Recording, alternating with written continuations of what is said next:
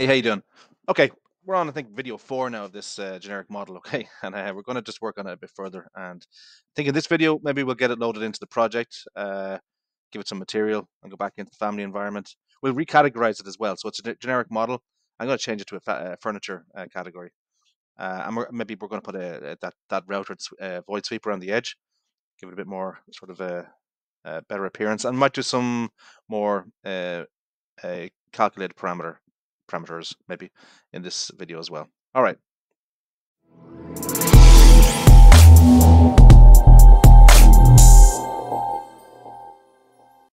All right. So where are we going to start? Let's just load this into the project first, okay? And I'm going to close it too. So load into the project. By the way, I've already saved this. I didn't save it in the last video, so it's saved. So you'll need to save that.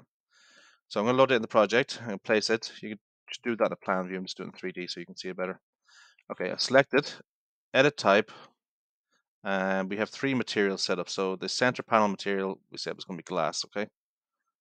So click our button and I'll look for glass. Now I'll have some different materials in here than you do because I've added some. But you'll find a glass material there, I'm sure. Okay. The tabletop material, I have a nice rosewood veneer in there I'm going to use. Again, you won't have that. You can just use different timber. Okay. Okay. And do you know what I'm going to do? I'm going to give the legs a kind of a white plasticky sort of veneer.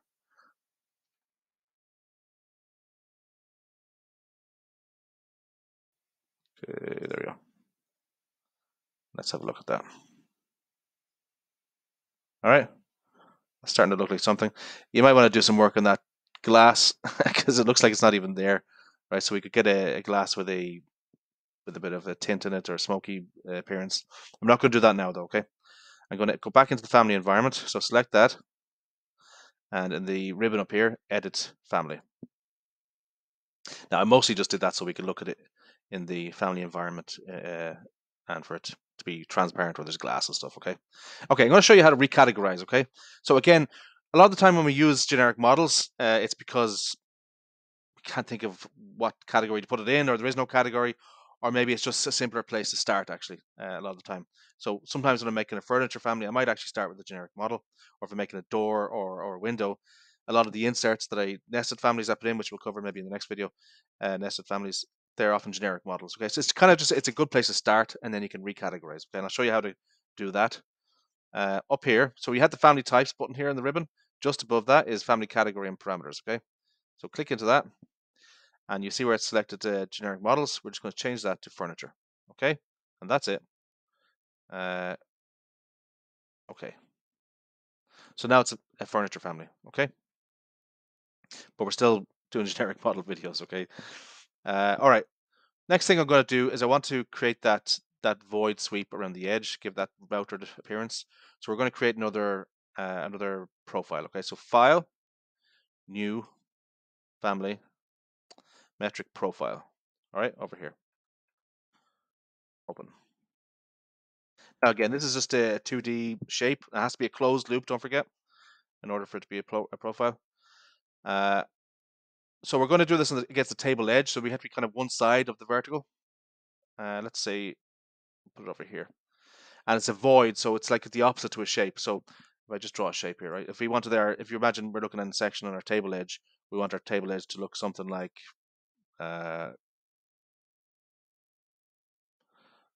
say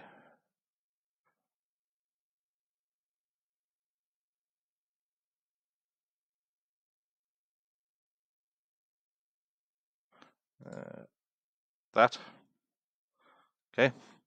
So in a void sweep, we have to do that the opposite way around. Okay, because that's we're cutting that out. Okay. So actually, do you know what? I'm just going to use that. No, I'll start again so you can follow.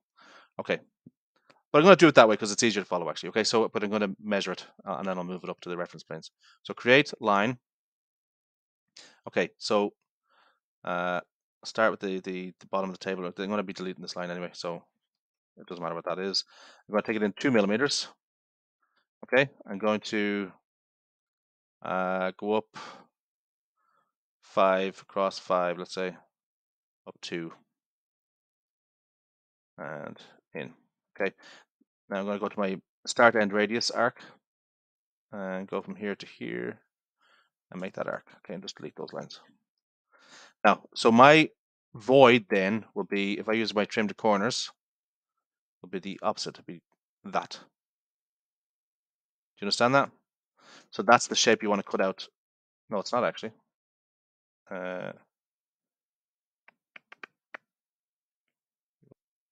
Yes, it is actually. So trim that to here, here to here. Just going to grab all that and throw it up to the reference plane intersection. Again, I don't think I grabbed that at the corner. Yeah. Okay, remember, so where the reference planes intersect, that's your insertion point, okay? I can align and lock that. I'm not going to bother actually with giving this parameters. You could, okay, and maybe you want to, but I'm not going to do it. Okay, I'm going to, and again, I'm not going to save this. You should be saving your families for use in a later project. I'm just going to load this one in. This one's family 1. Select the coffee table. No. Now, I would do this again by the same method with the void sweep, but using the pick edges. But I want to do it the other way so you can get exposure to both. Okay, so if I go into the reference level, do you remember we saved? I'll show you again. We saved that top of table. We give it a name, so we call it tabletop. Okay. Back into the reference level. If I go to create tab, void forms, void sweep. Okay. Now I'm going to set the reference plane because I want to set it on top of the table. Okay. So set it and pick from named level tabletop. Okay, so now we're working on that reference plane. Okay, now I'm going to go back to modify sweep and sketch path. Okay, this time we're doing sketch path. I'm going to pick lines, make sure lock is ticked. Then it's going to pick the outside reference planes. Okay, they're all locked. Okay, because I have the lock ticked. Then trim to corners. Trim, trim, trimmity trim, trim, trim, true. Okay, and that's our profile there. We haven't actually assigned a profile, but that's where it is. Okay, so we can go into 3D and look at that. Now, if you want to, while you're in the sketch path, you can move the profile onto a different line if there's a reason to do that. Yeah, but just gonna leave where it is. So we're good there. Okay, modify sweep, select profile. We're going to select that one, family 1, which you have saved as something else, I hope. And zoom in there to make sure it's the right way around. It is. Okay, and yes. And while it's still selected, cut. All right. So you see the effect we did there. Okay, that's pretty nice, I think. Okay.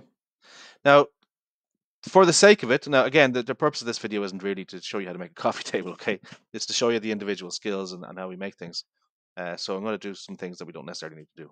Right. So I'm going to decide that this table needs to have a minimum thickness. Okay, because if you think about it, that glass panel, we've calculated that to be half the depth, the thickness of the table. So you might decide that the glass should have a minimum thickness. I don't know, let's say it's 6 mil or something, 6 millimeters. So therefore, the table should have a minimum thickness. If it's twice that, it should be minimum thickness of 12 millimeters, and that's what we're going to do. Okay.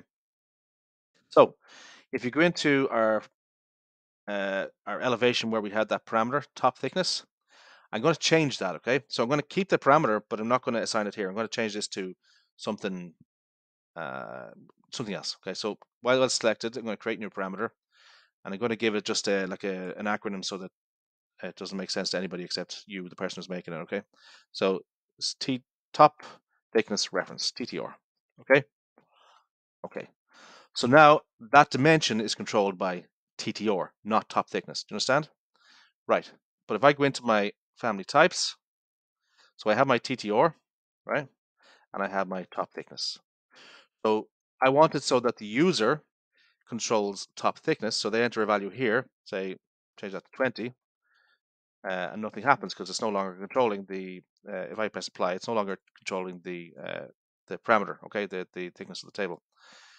But TTR is. So what I want is for TTR to be connected to top thickness. So TTR, I'm going to say, I wanted to say if it's it should be equal to top thickness unless top thickness is less than 12, and then if it is, just make it 12. So you're putting a failsafe in so that the user can't make it less than 12. Okay, so we have our equals.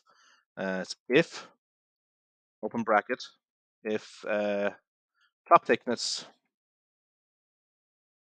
again, this is case sensitive, you have to get it right, is less than 12, comma, 12, comma, top thickness. Okay, so if you've used the formulas in Microsoft Excel, you'll get this. And they're not exactly the same, by the way, but a lot of the formulas are. So if, open bracket, top thickness, so if this parameter is less than 12, okay, then, comma, then make it 12. Okay, so if I put in 3 over here, it'll override that and make it 12. But if top thickness is otherwise, so top thickness is 12 or greater, make the value top thickness. I hope that makes sense. And we'll stretch that out to show you. Okay, so you see TTR just changed to 20, which is top thickness. Okay, see it there? I'll show you on the screen. Okay. Now if we change that, let's say, to top thickness to 15, TTR changes to 15. Okay, and this is being controlled by TTR. So if we change this to 10, top thickness to 10, look, it changes TTR to 12 because it won't let it go below 12. Okay, because we've decided that. All right, so that will be useful for you if you haven't already encountered that sort of thing. That will be a very useful skill.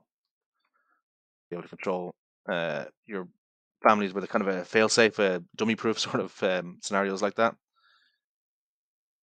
Okay, I'm going to leave it there for this video, and we'll pick it up in the next, where I think maybe we'll finish it out.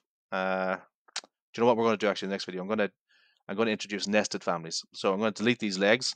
I'm going to create legs in another family and load it in and use them as nested, as a nested family and put them in. Okay. All right. Listen, appreciate it. The watching. Thumbs up, guys. Helps the channel out. And if you haven't already subscribed, guys, please do. All right. Click the button. All right. Next time.